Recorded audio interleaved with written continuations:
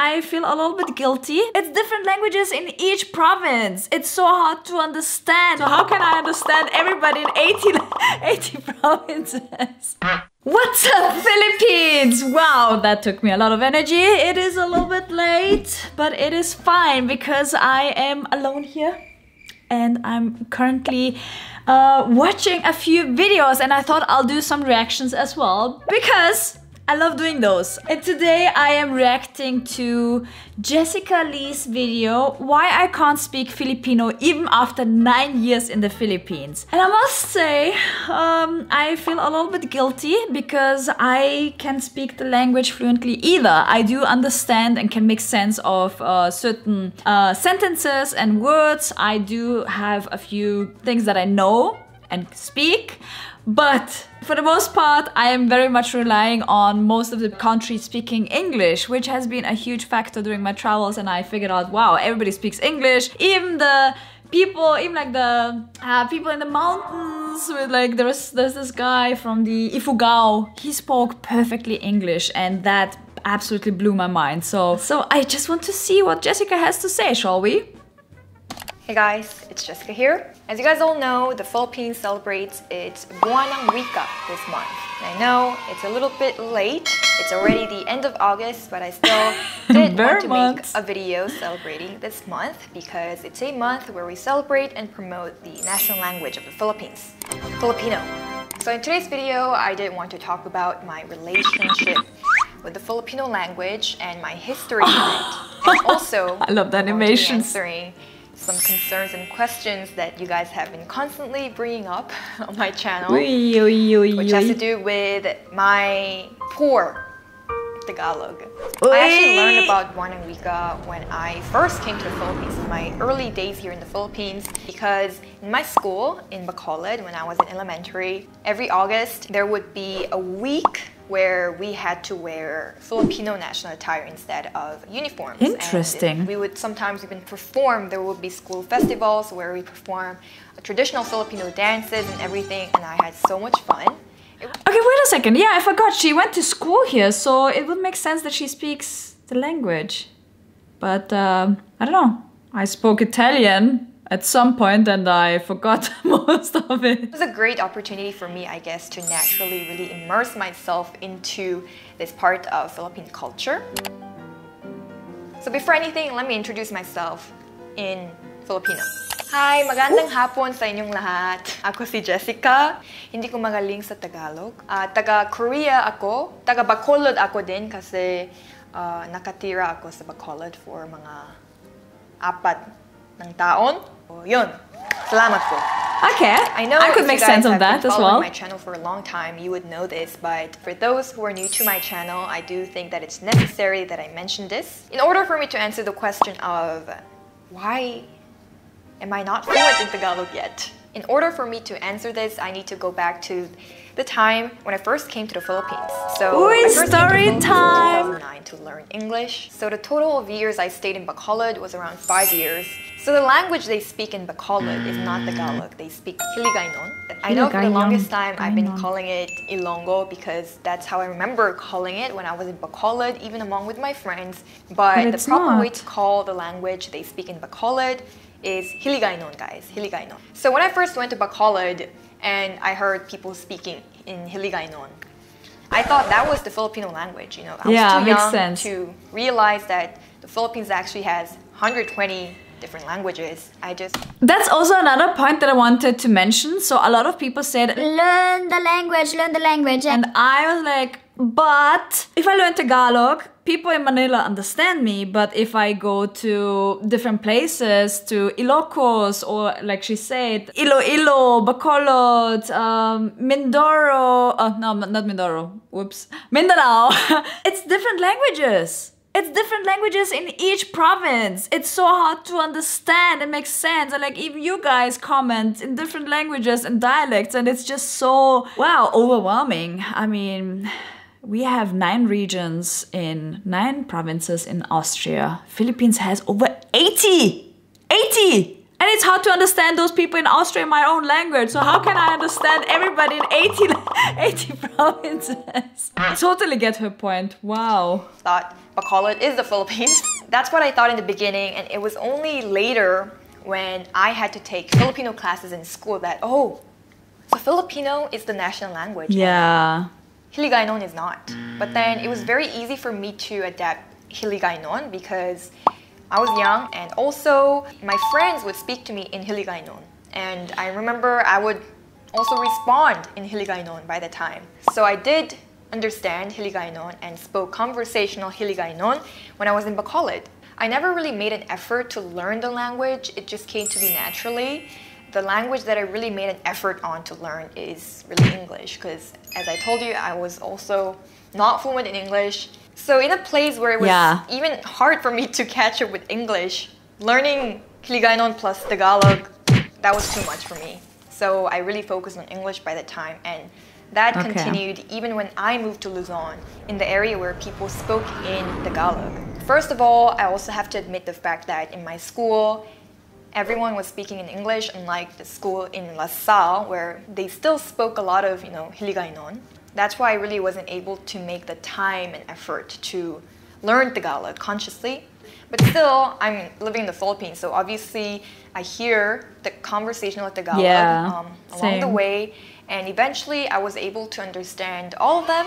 And the only time when I realized that I really had to speak Tagalog and learn Tagalog was after my high school graduation. Oh, interesting. That's 3 years ago. So that was the time I started, consuming lots of different Filipino media, just so I can familiarize myself with the language, so I also don't forget, because I was in Korea. So I was already forgetting Filipino, and I can relate. It was really tough. Okay, I can relate. I just mentioned earlier on, I learned Italian. I was fluent in Italian, was the best in my class. And then I didn't speak it for years. And then I couldn't even, speak one sentence properly. So, wow.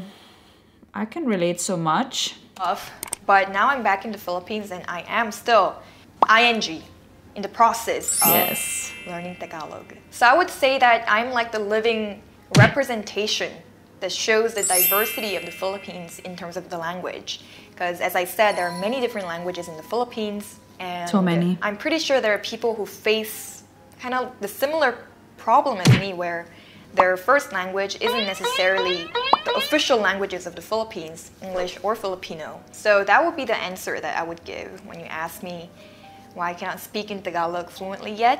Also, I know 4 languages. So English is my 3rd language. If you followed me on my previous main vlogging channel, Making a Tap and Vlog, you might also be aware that I have been daily vlogging for 3 years. 3 years! Try doing a video for 3 years every day, and then find some free time for some hobbies or to learn new things. It was really challenging, I must say. I tried to learn a few things on the go, of course. I would also take notes. I had some viewers sending me messages with some phrases that are very useful and that I use on a daily basis. But honestly, I just couldn't make the time for it. It was just a lot. Try daily vlogging for a week and you will understand. But I know that it might be an excuse.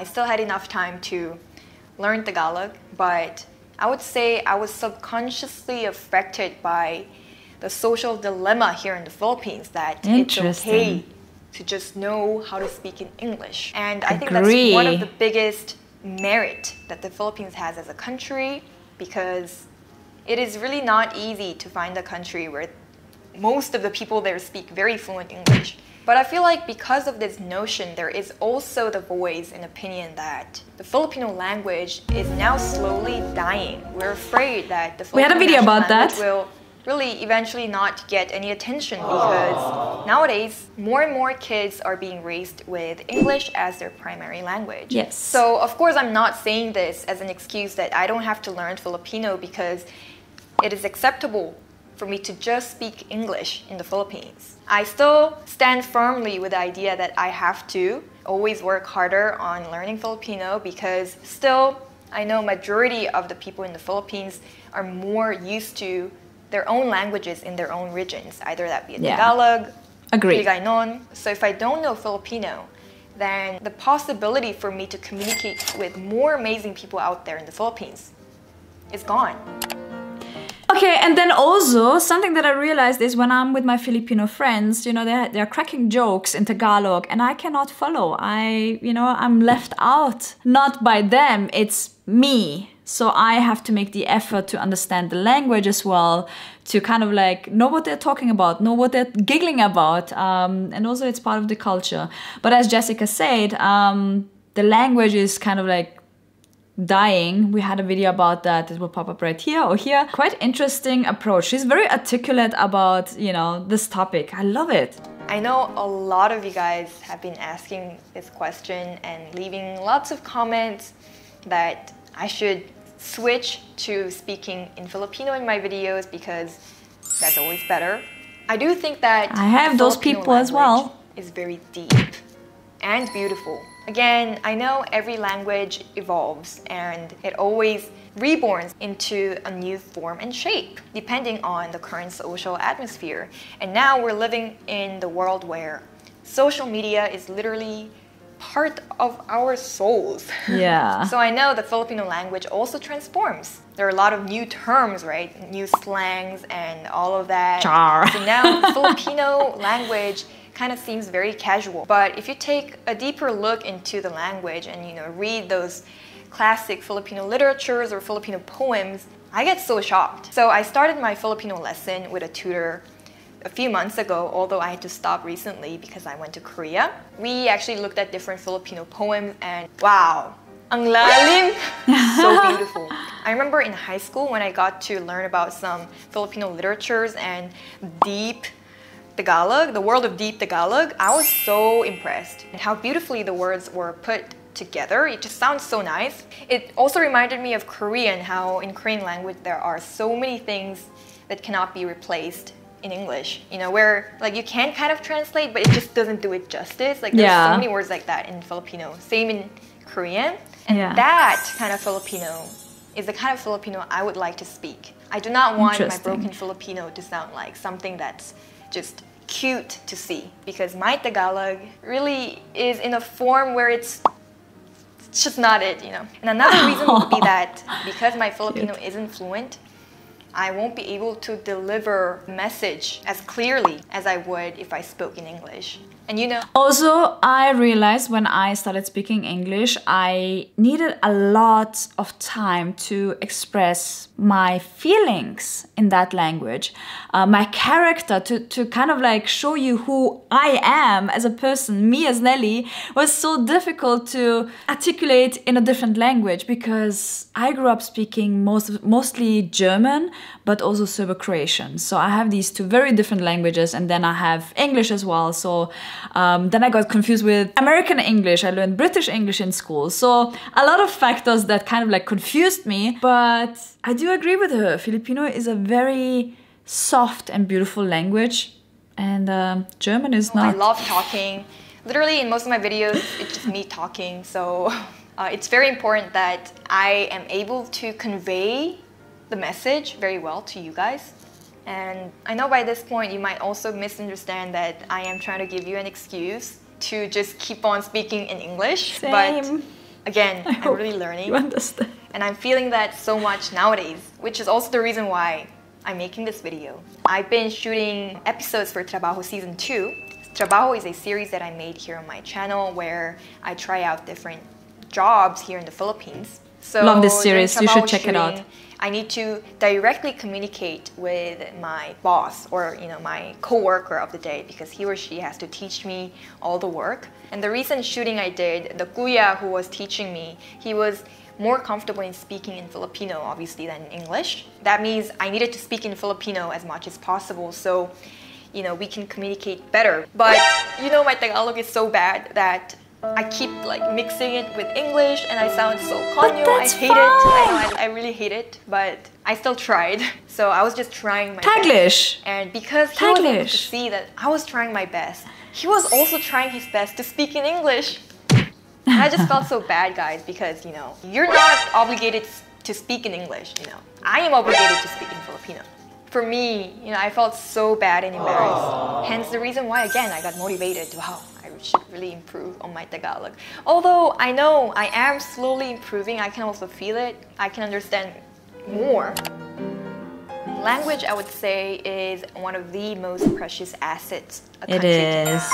And in the Philippines, they have so many of it. And although I know that it is the government's job to preserve and protect those languages that may have been abandoned by its people, at the same time, I think there's a need for us individuals as members of the Philippine society to stay passionate about these topics. So I guess that was it for today's video.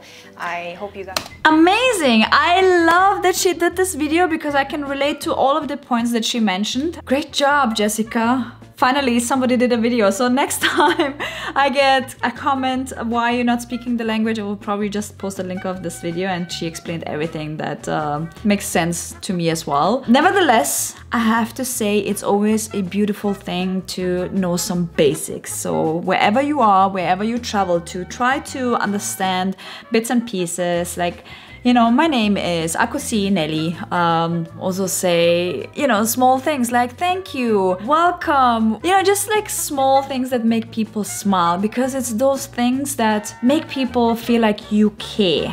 And it is one of the most beautiful things to just know that this person who traveled across the world made the effort to, learn a few words that make you smile. So that was it for today. I hope you enjoyed this video. I definitely did. I mean, Jessica does such a great job with her videos. I love it. That's why I keep reacting to her videos. It's just very educational but also entertaining. So definitely check out her channel as well. And I'll see you guys next time here on What's Up Philippines. Oh, don't forget to subscribe. Salamat!